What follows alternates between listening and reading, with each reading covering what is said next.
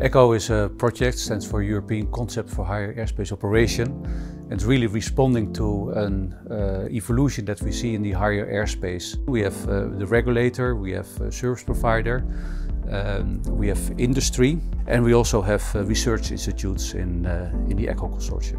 The ECHO project concept of operations relies on mixing together in one volume of airspace aircraft of very different capabilities, some very slow, high-altitude platform systems, some very fast supersonics, and some really fast like commercial space operations. The network manager already has in place many processes, procedures, and system capabilities that help us make the link from research to reality.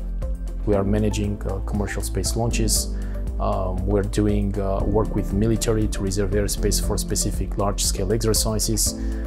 And we manage that in a way that ensures that all airspace users have equitable access to shared resources like the airspace. Whatever we're going to develop for the future, it's firmly set on the foundations that we have here as the network manager.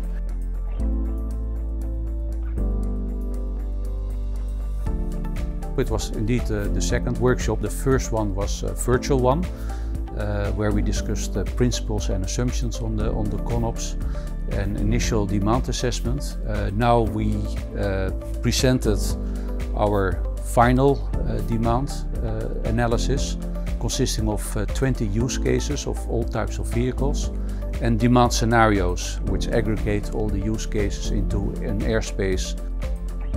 The outcome of the second ECHO workshop, we realized that electronic conspicuity is something of a must in terms of their operations. As such, our function as manager for scarce resources is really important, and therefore ensures that the spectrum of services we need to offer is really large, moving from commercial space, going all the way to high-altitude platform systems. So, and this all leads to a third workshop, which will be in November this year. There will be further steps in order to continue this work, because the work does not stop with a ConOps, it starts with a ConOps.